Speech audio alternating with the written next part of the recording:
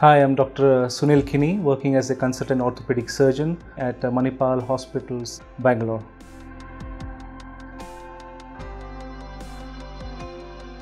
Types of arthritis, first and foremost, most important is osteoarthritis or age-related arthritis, which mainly affects the elderly population. But as I said, nowadays it's also seen in as young as people as late 40s and early 50s.